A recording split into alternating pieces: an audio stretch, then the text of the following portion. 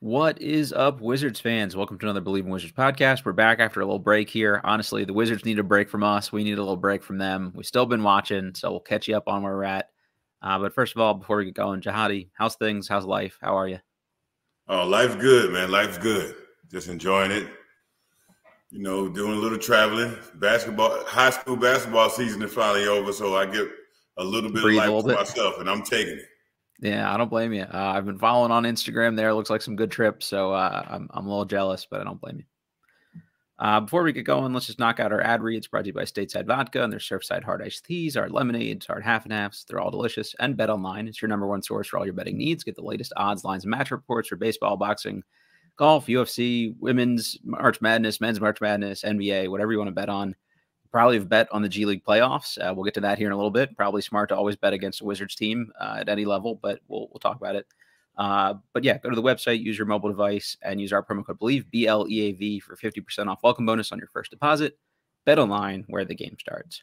All right, so we're limping our way to the finish line here of the NBA season. The Wizards are 15-62, which is just kind of punched me in the stomach to say that out loud. They're coming off a split between the Bucks and Lakers. Overall, not too bad. I guess just anything you've seen lately, Jahadi, that's worth talking about. I got a couple things for you here, but just want to give you kind of a first opportunity to react to anything you've seen on the court so far. Tristan Vukcevic.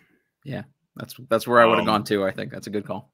I'm glad to see we have a type of player like he is, and we really don't even know the type of player he is yet. Sure. Because every time I watch him, I see something else that how far his game is actually expanded, what he can do. You know, he's not a one-dimensional player. Mm-hmm. He's not a typical big. He's not a typical three-point shooter. He's not a typical facilitator. Yeah.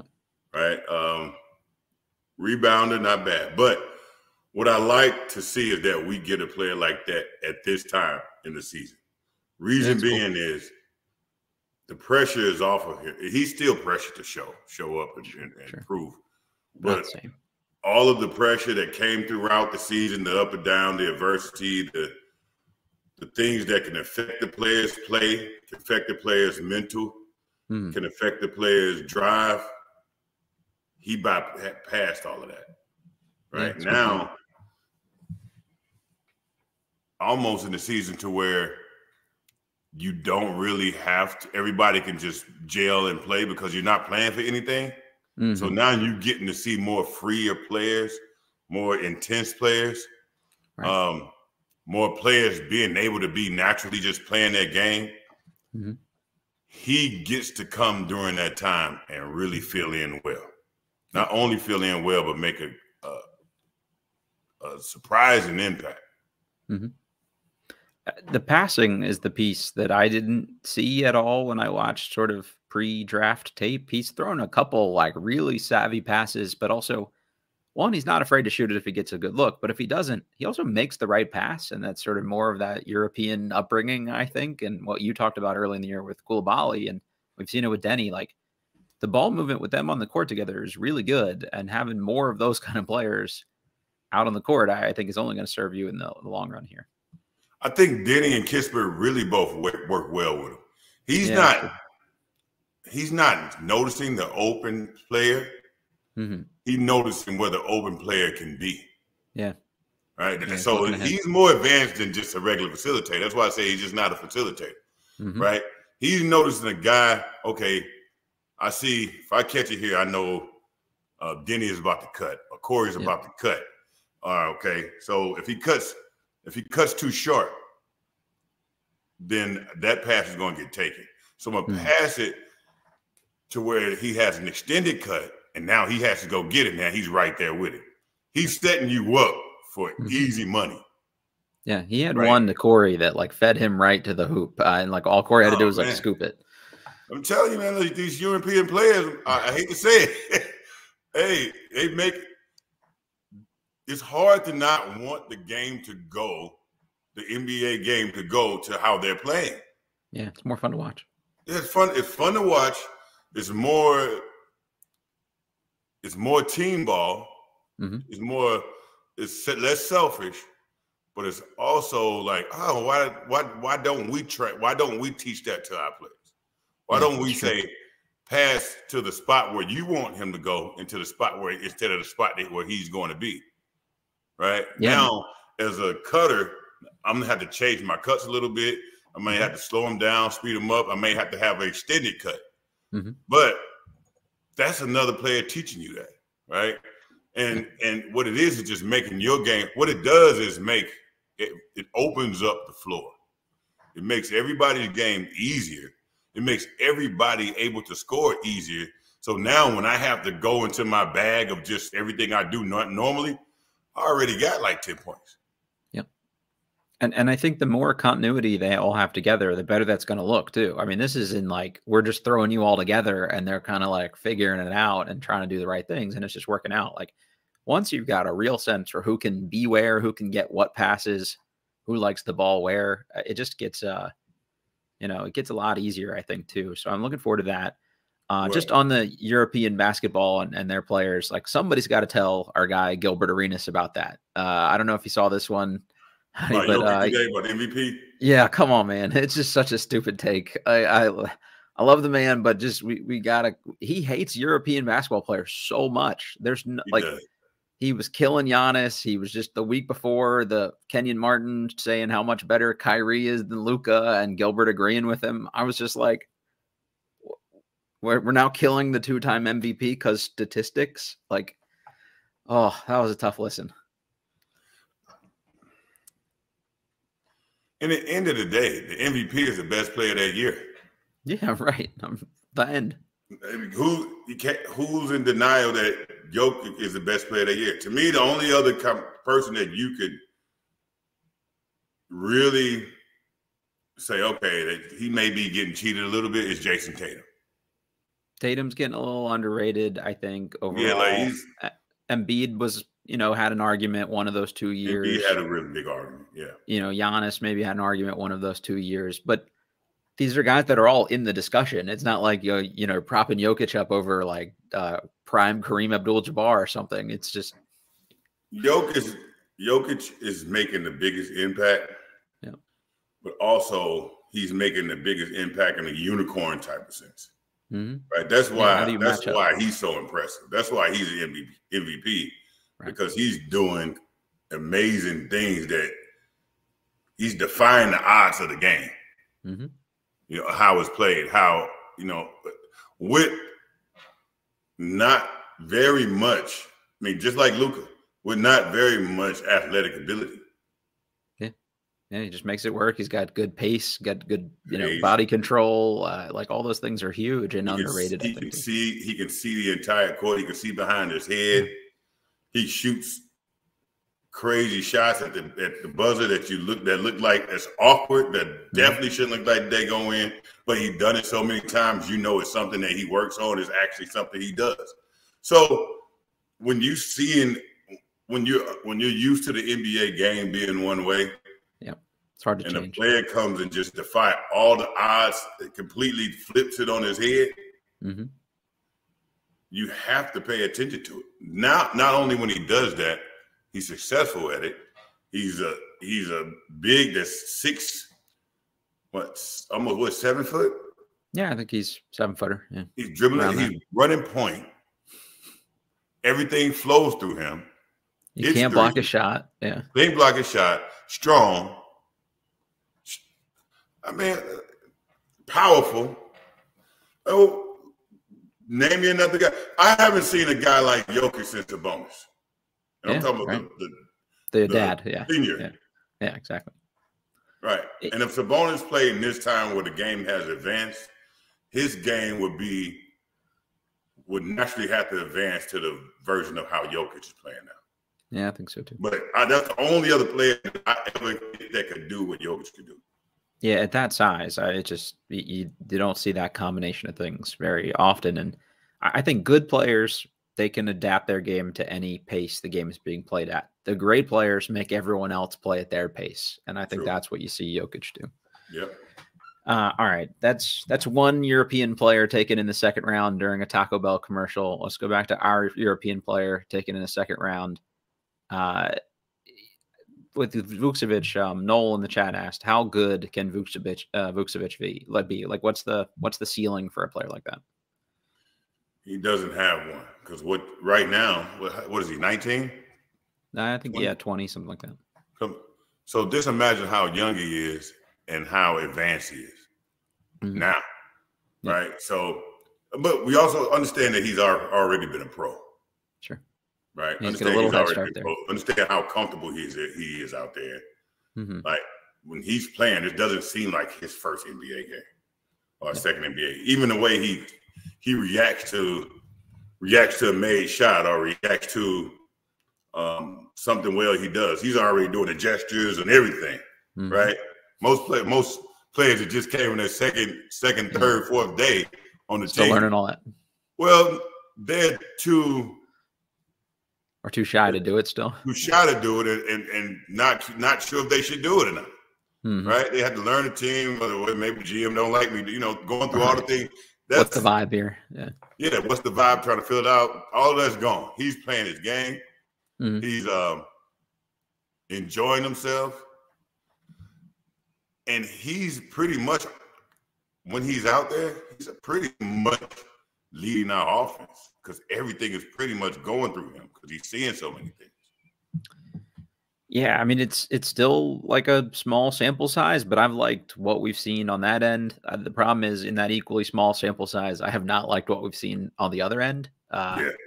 He looks real slow to me, and him trying to block shots. I've seen a couple where he's been totally flat-footed, like both heels on the ground, trying to block someone else's shot. And I get like trying to be vertical and stuff, but if you're trying to like weak side shot block without jumping, I really don't know what the point is at this point. I've seen him jump for a few block shots where I noticed he can't get off the ground. Okay. That's cool. Right. He didn't get him. Yeah. His timing was off, but he was off the ground. Okay. That's good. He doesn't really want to be too physical defensively, but I think that's the part of the game where every night you're going to have to face some monsters. Sure. All right. You're facing monsters every night. You're going to have to adjust no matter what. These aren't the same type of players you are to where they can, stretch the floor. So with a Giannis or with a KD, you're going to have to stand your ground. Yeah, at least make them work for it a little. So I'm not sure if he's played against players like that yet. No, probably not. I'm not many at least. He's young enough to where he can grow into that part. So I think the ceiling is very high for him. Just seeing him now, I'm surprised the Wizards didn't bring him over earlier. I'm glad they didn't. But it's kind of weird to see a player like him just sitting around. Yeah, we're not sitting around, but not here. Right.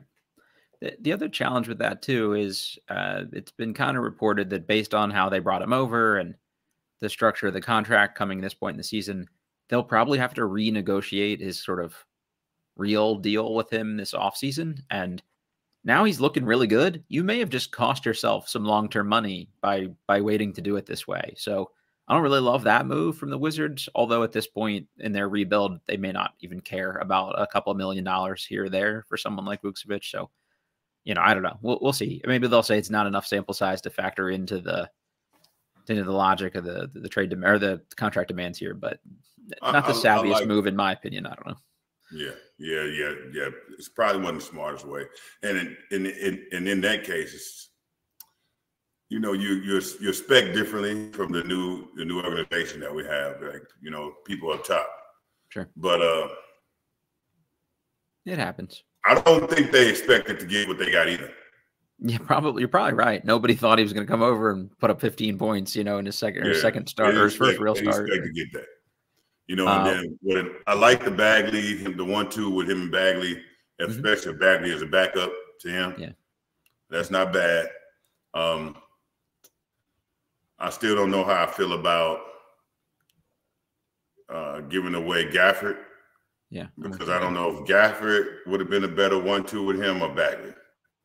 I think that if you had Gafford now him and Gafford on the floor together would really be a good move. Yeah, stretching the floor a little bit and get some spacing and some rebounding. Before you got rid of Gafford, that should have been something that you could have brought him over and tested out. Yeah, no, for sure. I'm with you. The Bagley one is tough because he's been pretty good when he's played.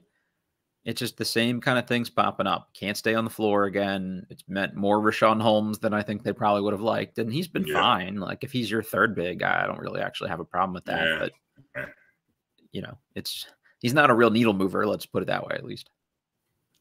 For anybody that hasn't seen it, Vukcevic, first career start last night against the Lakers, 15 points, 5 of 9 shooting, 3 of 6 from 3, 3 rebounds, 1 assist, 1 block. And the game before that against Milwaukee, he had 14 points, 7 rebounds, 3 assists, and played 31 minutes. The 31 minutes is my favorite of all those really good stats.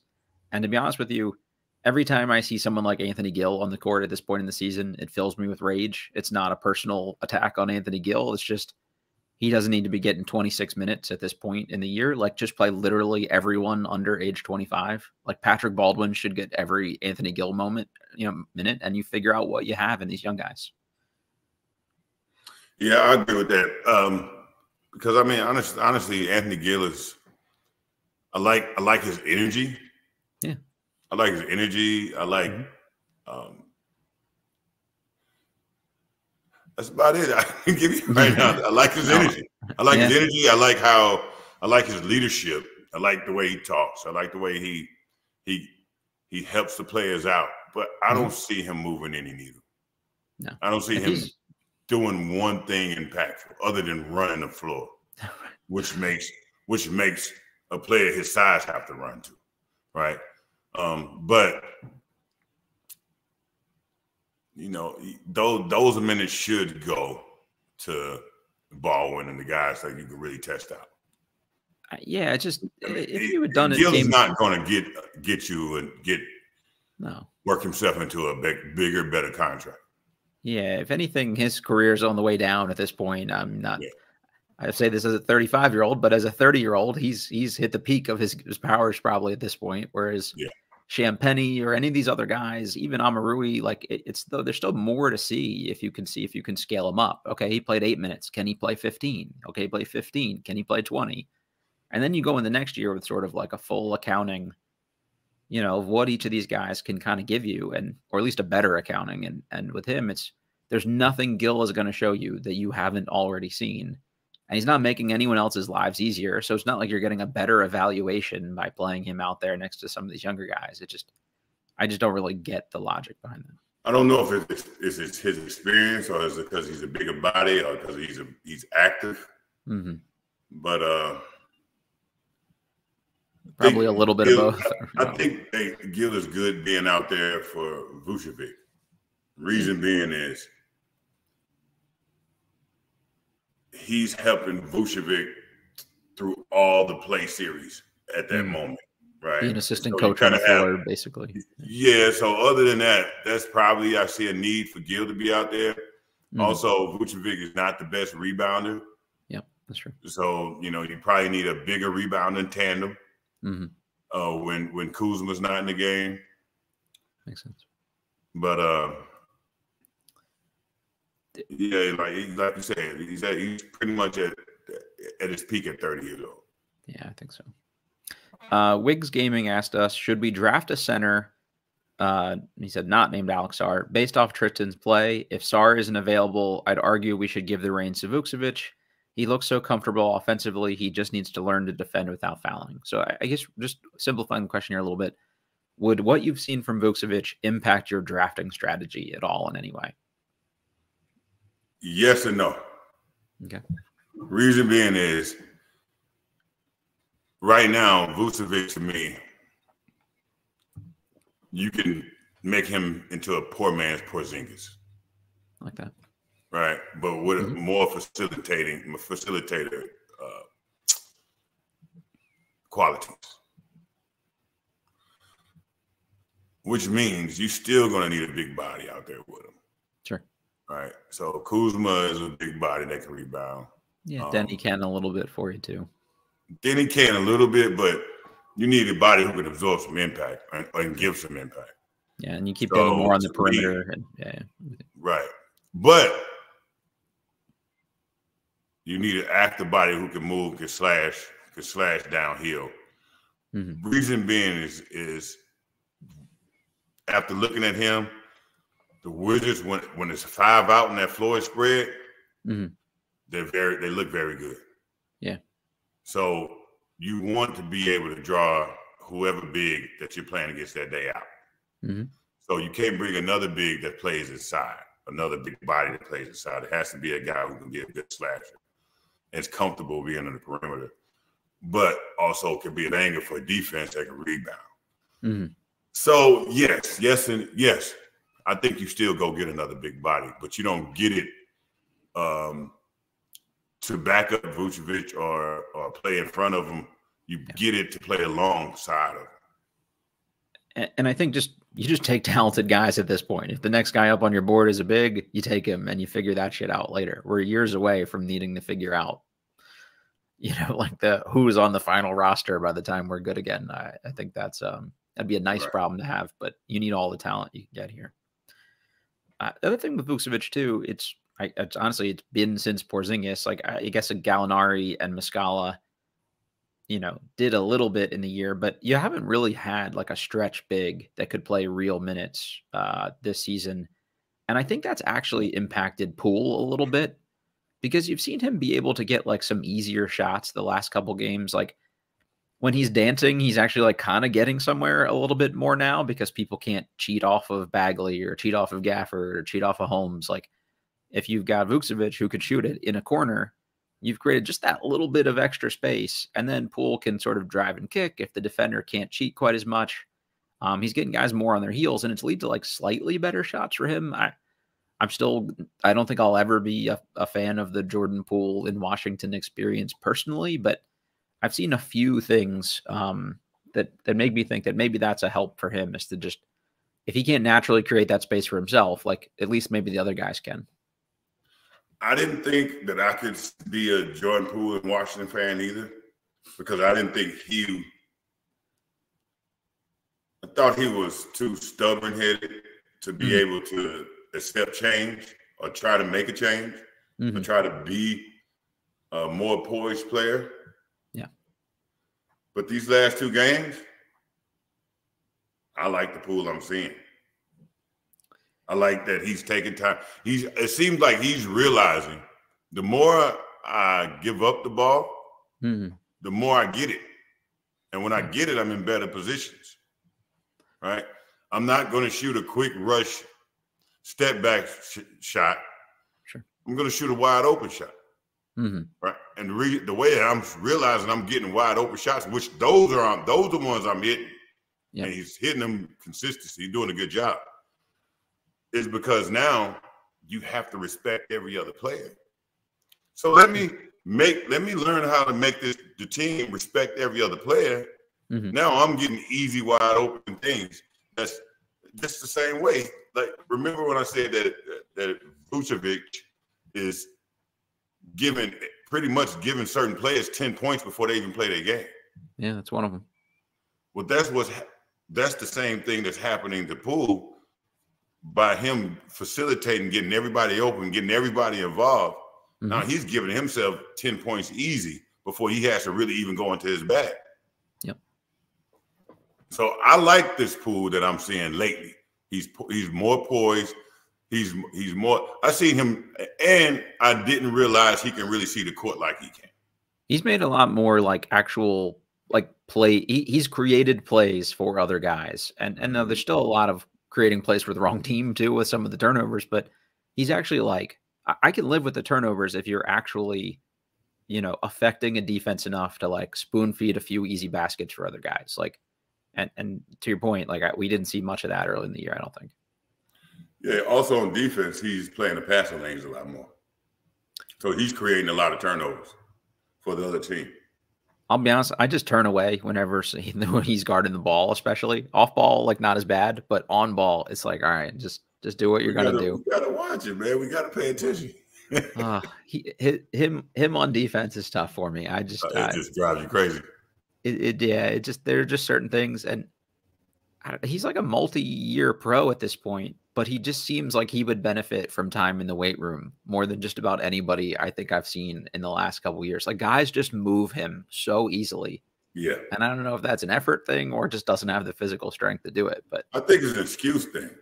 Yeah, could be. Right? Like, the excuse is, well, he moved. Well, get over it. Well, he moved me out the way. I mean, like, that's right. A person who literally only likes one side of the court will have any excuse to not. So a screen, he's going to always get caught on a screen. Yeah, he's dying on every screen. Yeah. Right. If somebody moves him out the way, if I can fall, right? That's no one's that weak. Yeah. No player out here is that weak. Red Cocker asks in the chat, can you name a wizard that actually plays defense? And yeah, there are a couple, but that should be I know what he's trying to say, that they're not a ton of good defenders on this roster, but that should be even more to the point. When Poole stands out above and beyond as such a bad defender on a team full of bad defenders, that should be hammering the point home even more. You can't be the worst of the worst. Yeah, exactly. Right. Yeah. Over the last 10-ish games since Poole's been back as a starter, he's shooting about 43% from the field, 32.5% from three, making all his free throws, although not taking many of them. He's around like 5 or 6 assists and like 3-ish turnovers. So not the greatest, but again, there's been at least some more flashes. The problem is I've said this 2 or 3 times this year where I'll see 2 good games in a row. And I'm like, yes, he's figuring it out. And then he will lay an absolute stinker in that third game. So just some amount of consistency. Like, I'd take slightly lower highs if we got, a few lows that weren't quite as low. So just that's what I'd love to see from him more than anything next year, is just like finding more of a sweet spot. Like Deni is kind of what Deni is. And you're going to get 18 points, 8 rebounds, a couple assists, a steal, a block on reasonable volume, like every single night he plays. And that's fine. Like, but you know what to expect from him. And the point about Poole, it applies to Kuzma too. Like, just if you're the 2 high usage veteran guys, you just have to be a little more dependable, I think, too. Yeah, but I was the same way. I'm the same way. When I think he's trying to figure it out, he goes back to his old ways. Right. But I haven't seen this guy. Yeah, that's fair. I haven't seen this guy these last two games. This is a new guy to me. I haven't seen this guy as poised and solid and really looking for as many options as he can. Mm-hmm. So that's what makes me say, okay, there had to be some type of epiphany that happened. Somebody got to him. Something happened. Because I feel like he got it, or he's getting it now. Mm-hmm. Because tell me if I'm wrong, have you seen this guy before? There's been a couple games where I've seen more of this, but I think like last night specifically, I cringed a lot less at some of the shot selection. In that Bucks game, he still had a couple no yeses. Like there was one where he sort of like no-looked Giannis from the left wing, and he made it, to his credit. I think so. Some of the shots were still tough, but he made a few more of them. In this Lakers game, especially though, the shot diet was like, oh, okay. Yeah, like that's what I want you doing next year. So I'm with you there. I agree. For anybody that didn't get to watch this game, we're obviously talking about Poole having a better game. So just the stats behind it. He had 29 points of 10 of 19 shooting, 5 of 9 from 3. He had 5 assists, 2 rebounds, 2 steals. So, more of that. Let's just say more of that. And the other person I think who's been really good here of the younger guys in the last couple of weeks has been Jared Butler. We've gotten some like really good, young guy performances from him against Milwaukee. He had a season high 17 points. Butler was 7 of 10 from the field, 3 of 3 from 3. He had 3 assists, 3 rebounds, and 2 steals in only 18 minutes, which was awesome. And then in this Lakers game, not as great shooting the ball at 9 points, but he also had a team high 7 assists, 3 rebounds, 3 steals, and 1 block. To me, he already offers you more defense than any of your other point guards, which I love to see, especially as like the change of pace guy off the bench. This has been a pretty pro Jared Butler podcast since them picking him up. And I think that's making them look really good. I would have liked to see Jared Butler be the guy. Like, so they had him on a 2-way contract and Eugene Omoruyi on a 2-year contract, or on a 2-way contract, and they gave Omoruyi a 2-year deal. I would have loved to see that 2-year deal go to Butler because I think he's more a guy who could fit into your long-term plans as a cheaper guy, whereas there are kind of more Omoruis out there than there are Butlers. That was just sort of my take, but either way, I think Butler's earned himself a spot on the roster for next season. Yeah, I think it should went to to Butler as well. I mean, to me, Butler is a coach's point guard. Yeah, right. You'd enjoy having one of him on your team. Yeah, you need a coach. Every team need a coach's point guard. Mm-hmm. When everything goes awry, when Poole goes, out of sync, like he can do.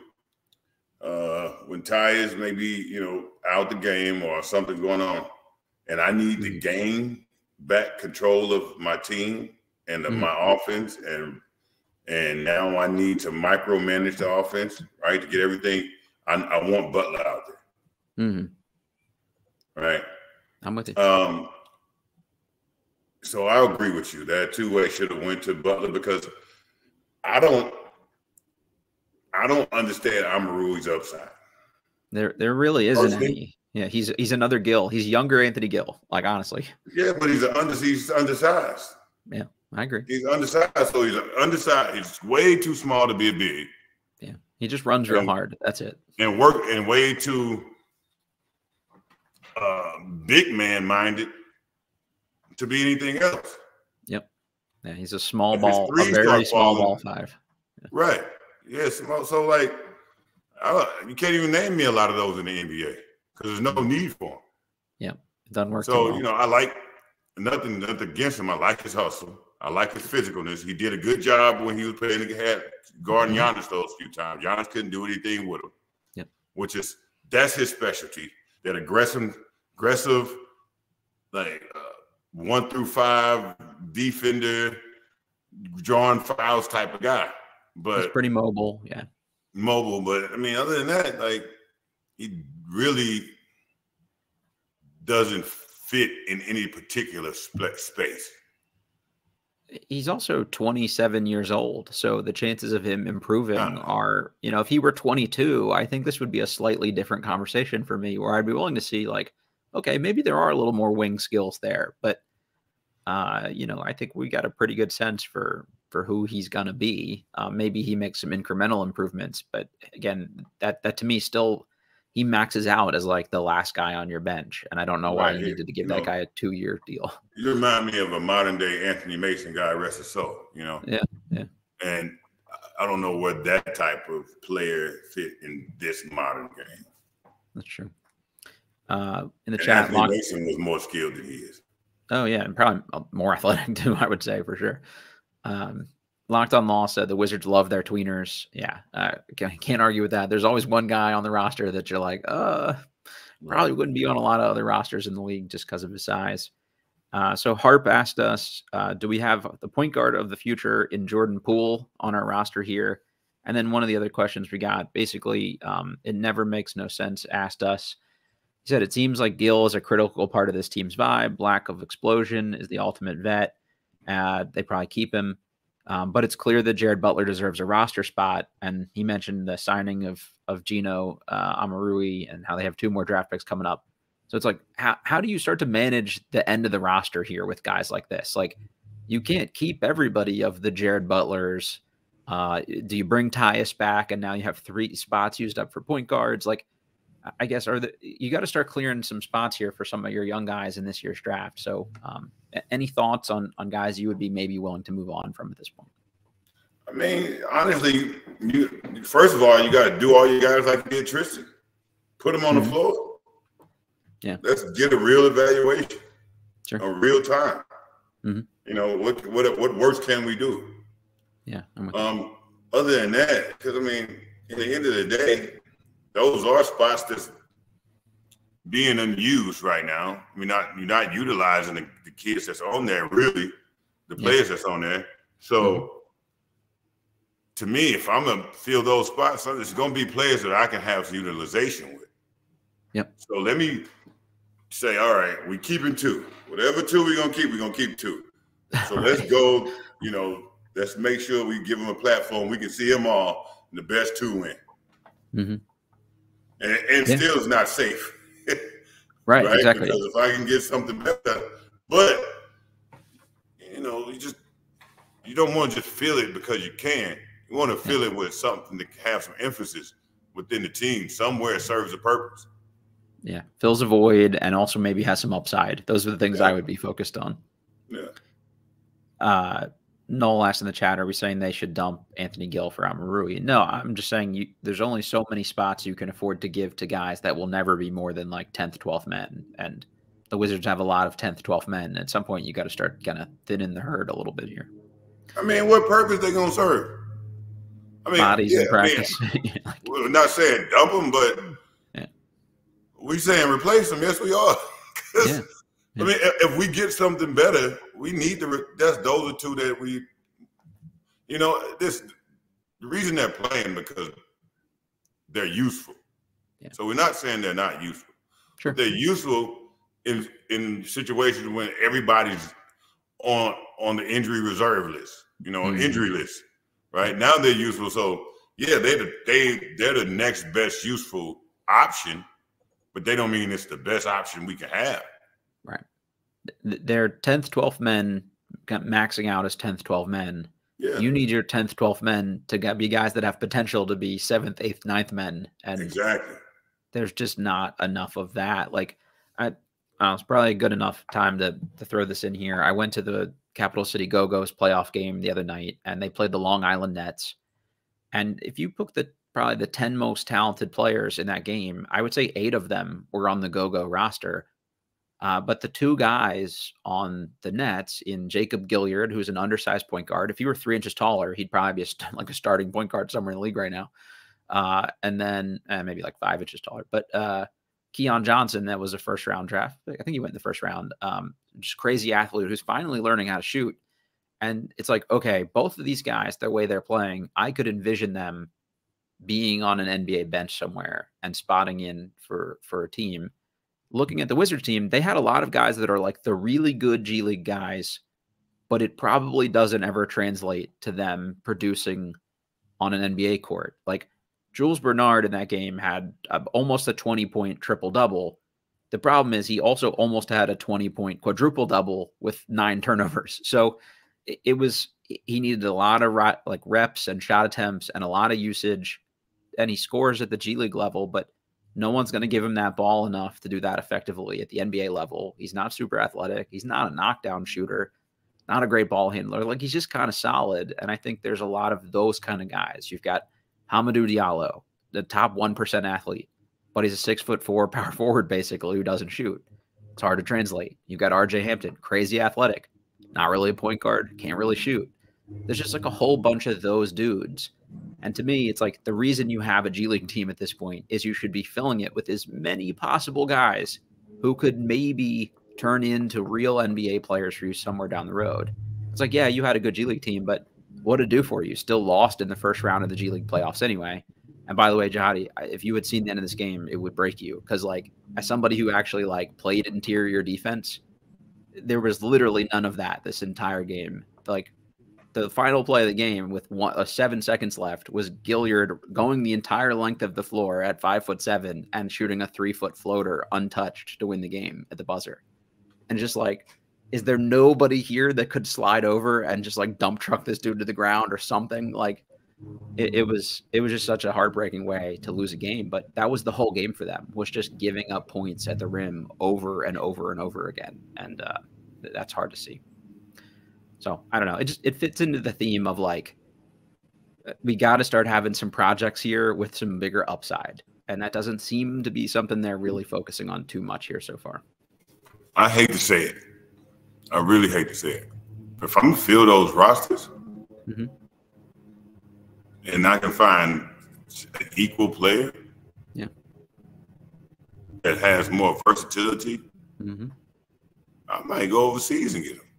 Yeah, I would be looking pretty hard at that. Because at least I know he'd be more of a team player. He'll come in and fill a role more easily. He'll come in, come in and fill a role. he won't be one-dimensional. Mm-hmm. The only one from that game that I watched and I was like, okay, I could see this a little bit, and he's still probably another guy that's at best like a 10th man, was Julian Champagny. Excuse me, I keep saying Julian. It's the other one. We have Justin Champagny. Sorry, Justin. He did some things. Like, he had a pretty good game. He let the game come to him. He kind of efficiently got himself to 20 points. And actually here the other night against the Lakers, he had 13 points, 5 of 8 shooting, 3 of 5 from 3, 7 rebounds, 2 assists, 1 steal in 20 minutes. Like, that's all you ever want from a guy like that. And he's also the mold of player that makes sense. He's 6'7". He's a decent athlete. He could play up or down in the lineup a little bit. So you get some positional versatility. I'd be trying to find more of those types of guys. The guy I like the most on the Go-Go team is still John Butler Jr. He's basically a 7-foot shooting guard who weighs 190 pounds. But he weak side shot blocks a little bit. He runs the floor really hard. He's got some touch. So he's like at least intriguing. And he may never turn into anything, that can play at the NBA level, but there's something there that he could provide a unique skill set for. And to me, that's way more interesting. I gotta check him out. Yeah, he's at least he's unique, I would say. He's trying for the unicorn mold pretty hard. He's just way too thin still. Locked on Law mentioned Johnny Davis here, and I think it says a lot that we've been talking about the young guys on this roster, and it never occurred to me to mention Johnny Davis. Like that experiment has just failed at this point, and I think for everybody, you just cut bait at the end of the season, whatever the cost is. That's just it's not going to work out. Like, we know that now. They're not even like and he had his chance. Yeah. They've given him some minutes here and done really nothing to stand out. Which is tough for him. All right, let's shift gears here a little bit, just sort of backing it out. The Wizards as a whole, the move to Virginia, which I think we were both kind of not in favor of. Me, selfishly, as someone going to games, definitely didn't like that. It basically fell through. So they've announced that Monumental Sports has reached a new agreement with the DC government. In the press conference last Wednesday, Ted and Muriel Bowser, the mayor, said that the Wizards would stay here through 2050. It's a $515 million package to renovate Capital One Arena and all of Gallery Place, among some other things. And that means the deal with Virginia is dead. So, selfishly, I'm glad to see it. Although it was hilarious kind of seeing these quotes from Ted about like, home is where the heart is. And I realized that, DC is just where we needed to be. It's like, nah, man, your deal fell through because you aligned with some people who didn't think it out very well. But, and I've had this change of heart and I just wanted to come home. Like, shut up, man. Like, just, it's so disingenuous. And you either think we're stupid or you're like laughing in our face while you're saying it, because everyone knows that shit's not true. Oh, I mean, so I know in the beginning, the entire Virginia play was to get DC to put up some money, and they wouldn't do it. Yep, not enough at least. So the more that they seemed like they wouldn't do it, the Virginia situation became more of a reality. Yep, agreed. I still don't know why it was becoming a reality if it's something that he really wanted to do. Because at the end of the day, them being able to build out a complex there was sort of what, like him owning all the real estate around it and stuff. Like that was the move, I think. Yeah, I think because that's where everything is going now. Yeah. I mean, the Staples Center, it's an event space. Yep. Chase Center, same way. Arena with a big event space around where you can do restaurants, all type of things, right? The Dallas, Mark Cuban did that to, I think is it still American Airlines Arena? I can't even keep track anymore. Yeah, whatever it was, he did that to that, right? Yeah. Even like football, you have LA. The new Rams, is it Amway? I forgot what the new one's called. Intuit Dome. Yeah, no, Intuit. that's the Clippers, right? Intuit is where the Clippers is going to be in a big event space. Yeah. Right. Where outside of it, so many things around there. Mm-hmm. So, and what now is a big real estate move. Yep. So it's not just about the team; it's a big real estate play, and any owner will want to have that real estate play because it's so much now. Another revenue stream, and your money helps you make other money. Yeah. Right. So now, they're putting money into this, and to me, it's not a lot of money. I mean, if you say 500 mil. Yeah, 515 just for the renovations to Capital One and surrounding. Just for the renovations, right? Yeah. And they're talking about event space to fix the event space around too, right? All that 515 is going for that entire project, right? I think so, yeah. Well, I mean, in the real big scheme of things, that's not a lot. Yeah, I think it's probably less all in than they would have gotten out of Virginia, although they would have been building the arena from scratch. So I think that was like a $1.2 billion thing or whatever. So. Yeah. Right. So that's not a lot when you think about what the plans, and I'm sure what plans in his mind he was going for. Sure. That's taking a big. Yeah, he settled for sure. Yeah, that's a big settlement. Yep. So, did he get what he wanted? No. Did the fans get what they wanted? They'll be happy for renovations, sure. But even if they didn't get them, they'd be fine. Yeah, wouldn't have bothered me. I don't have any problem with Capital One Arena. I've been to a decent amount of NBA arenas. I think it's in the middle. It's not bad. Yeah, it's still not bad. It's older, but it's not for an older arena. It still feels like it's very competitive with the newer ones. Mm-hmm. I think so. Although I was just in the Nets arena last week, and the thing I'll say, they went like a little smaller. It felt like I think it's like 17,000 as opposed to like whatever 21 or whatever Capital One maxes out at. And I'm exactly 6 feet tall, and when I sit in the seats at Capital One Arena, I've got to tilt my legs just like a little bit, just to fit around the cup holders. Right. I had like a solid 4 or 5 inches of extra knee room in the Nets arena. It was beautiful. I mean, we were camped out for the whole day for the first round of the NCAA tournament. I was just comfortable. I was more like, it was just a little bit more comfortable, and that went a long way. So I don't know, maybe that's part of the renovation. Consider comfort now. Yeah, they should. You got to. I mean, you got to, because a lot of people can't fit in that arena. It's certain arenas I won't go to because I'm not just be too comfortable to sit down the whole time. Even if I'm like, first of all, I got to get a corner seat. Yeah, we got to be in the aisle or something. That's almost impossible. There's too many things you have to do. So, when they consider comfort, that's really good. And most of those new arenas, that's part of it. Mm-hmm. It's just, I don't know. It's sad that the whole thing had to play out this way. It's clearly a money play, and I get it. Like, it's a business. It's Ted's right to do that with his business. At the end of the day, I'm happy that they're staying. It does sort of just like, there's like a little bit of bad taste still. I think it'll go away, especially if these renovations help them. The other thing about going to that go-go game the other night, when they built the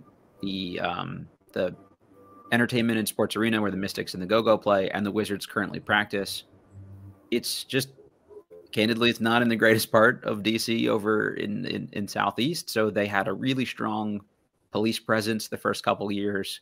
On every corner, you saw a cop car, multiple security guards.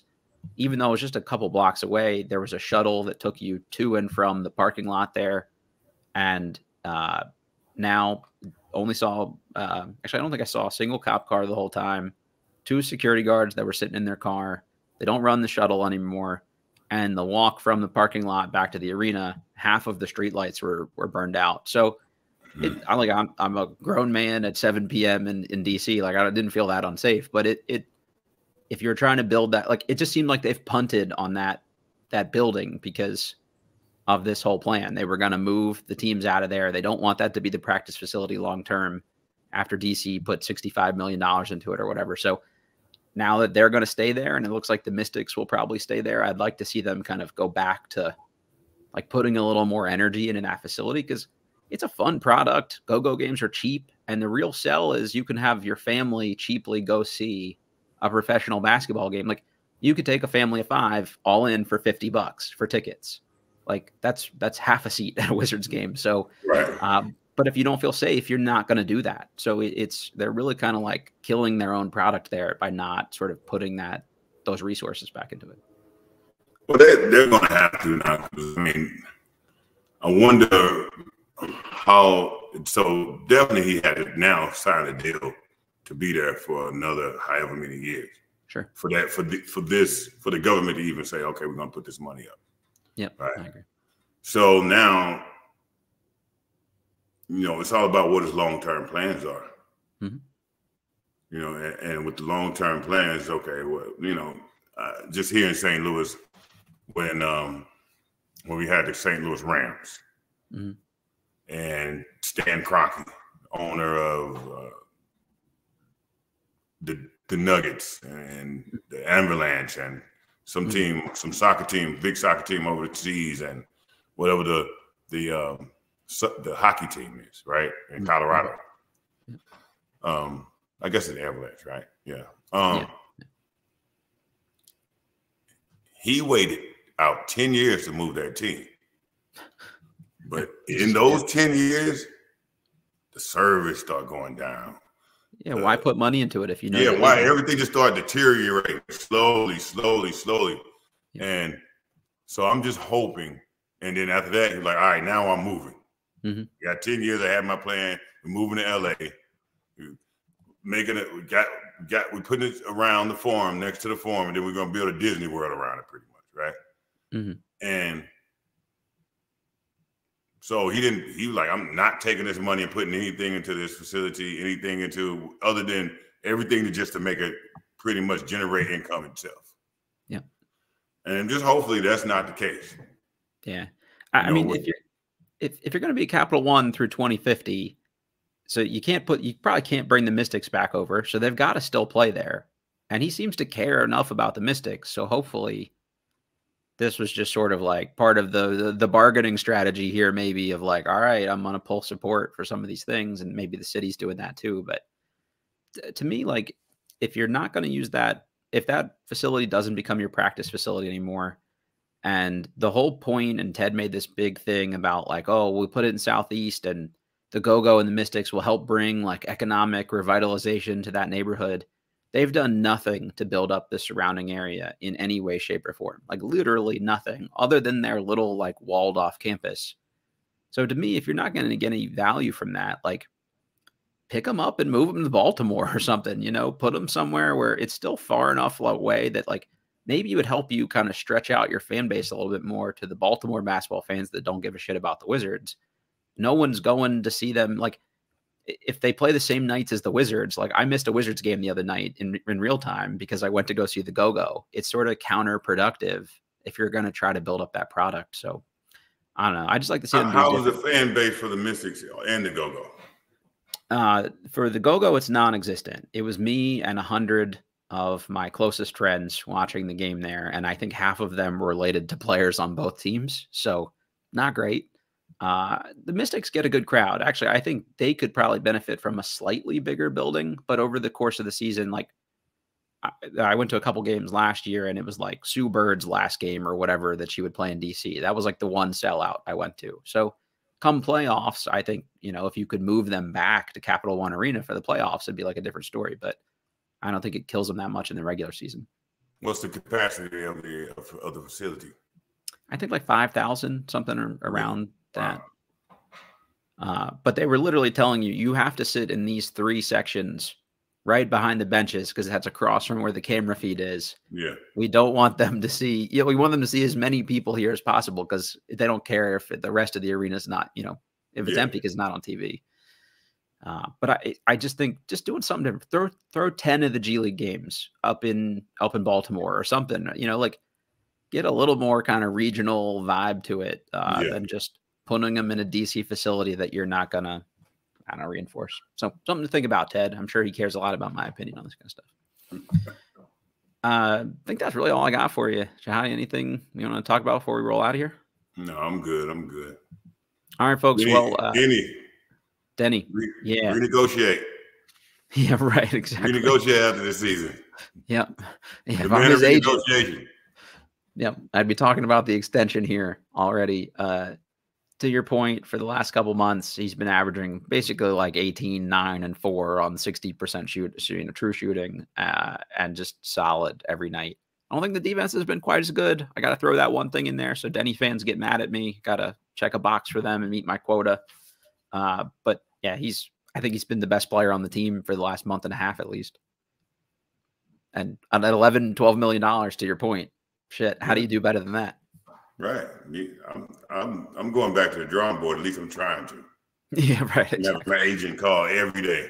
Yep. And every good game. If you're not calling, if you don't have any leverage, get a new agent. Yep. We're going to work a leverage play somehow to get me back to the drawing board. At least got to get my guy a better parking spot or something. A couple more perks here for moving up the pecking order. Yeah, that's a good call.